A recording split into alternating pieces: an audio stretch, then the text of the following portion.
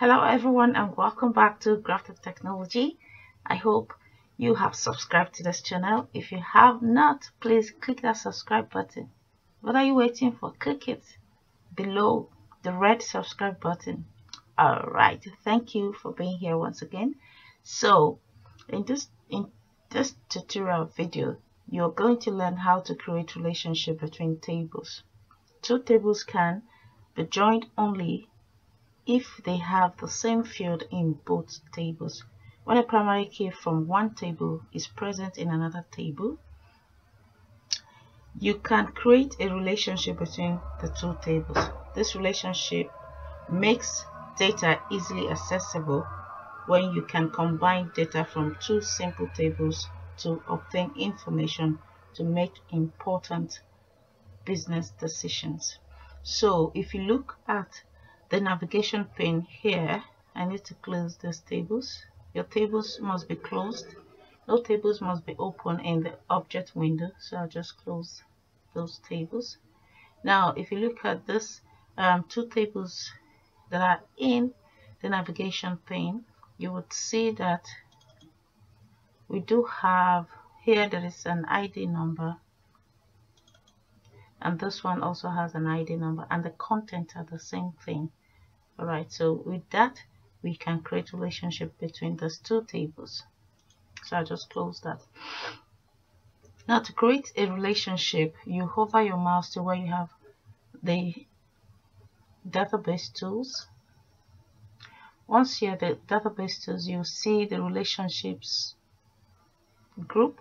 Click on the relationship button. Now this table appears. The relationship box or dialog box appears. Show table.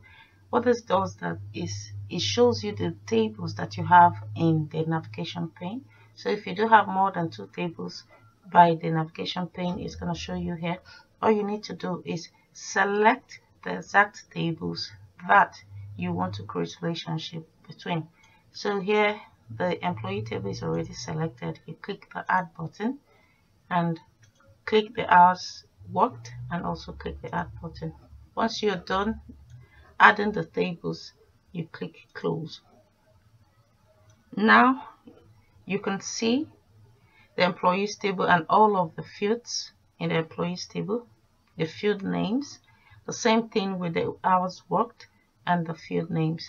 So if you look here, there is an ID number and there's also an ID number. Hold down the ID number in employees table, drag it to the hours worked table, ID number, and place it on top of the ID number in hours worked table. Once you do that, you will see the edit relationships dialog box appear, showing you the ID number from employees table and the ID number from hours worked table here. Now what you have to do is click the create button. Once you click the create button, you would see a line is now joined between the two tables.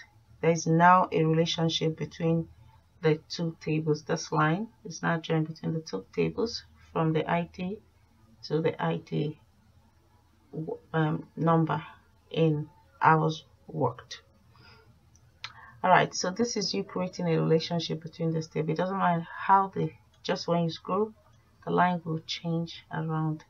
So I hope you do like this video. Please give it a like and subscribe if you haven't done so yet, and I'll see you in the next video.